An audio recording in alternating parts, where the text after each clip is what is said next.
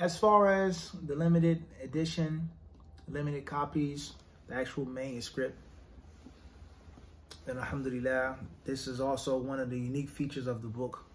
In my humble opinion, Allah knows best. I'm not here to boast or praise myself, but keeping it real is that I actually wrote the book by hand. I didn't type the book, not saying it's haram or makruh to type something.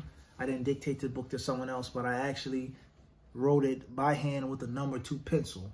And alhamdulillah, as I explained in the exclusive class that I did in London, is that, and I'm not bragging, I'm not boasting, I remember writing the book, the entire book by hand with pencil, maybe 3 hours it took me to write the entire book. It's not a huge book, nor is it a small, tiny book. What's important is I wrote everything by hand. So in this limited edition, we wanted to allow you to have direct access, to have the direct gateway into our world, to see what my handwriting looks like, which isn't the best, is very sloppy, but legible, inshallah ta'ala. And for it to be a sense of authenticity, in a sense of antiquity, in a sense of old schoolism. You know, how the ulama in the past used to write with quills, with reeds, okay? People who, I remember reading about Shaykh al-Albani, rahimahullah ta'ala, he was in jail. And he wrote his Mukhtasar of Sahih Muslim with a pencil and eraser. That's all he had. There was no typewriter, there was no laptop, there was no printing press, or there was no publishing company. What's important is antiquity and authenticity. The book isn't written by someone else. It's not forged. It's not made up. It's from us, by us, for us, bi'idhnillahi ta'ala. You get a chance to hopefully become a part of history. And we have to be grateful to Allah subhanahu wa ta'ala. 40 Hadith and Seeking Knowledge Volume 1 was unique. And it was, no doubt about it, it was groundbreaking.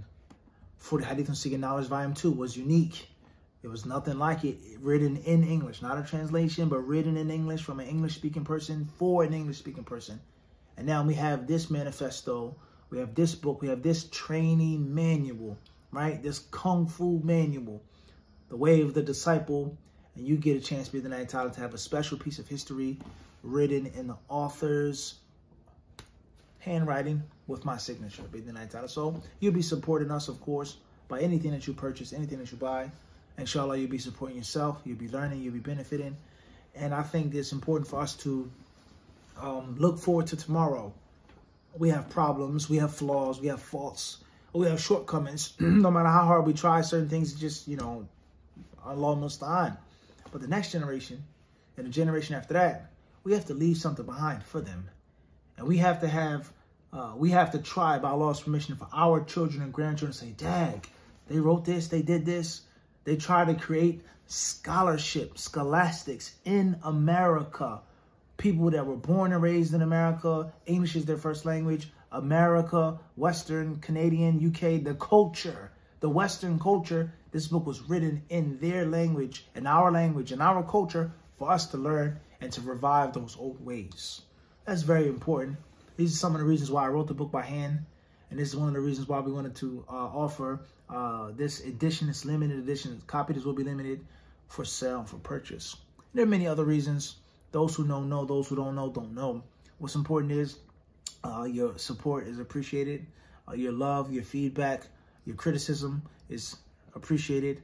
And inshallah ta'ala, the proof is in the pudding. If you buy the book, let yourself be the judge. Is it worth your purchase? Is it good? Is it excellent?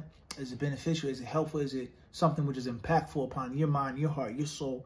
Bi'idhnillahi ta'ala.